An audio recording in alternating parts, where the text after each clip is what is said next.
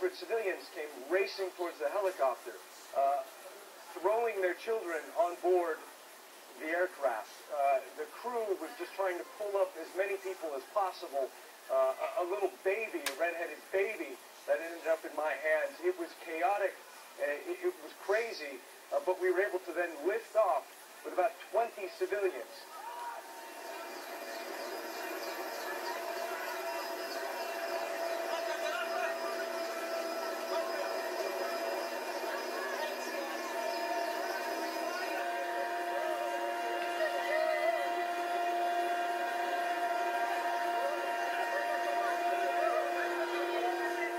The crowd on board the helicopter burst into tears, as did some of the Peshmerga fighters who were on board there trying to help them. Just the relief was palpable.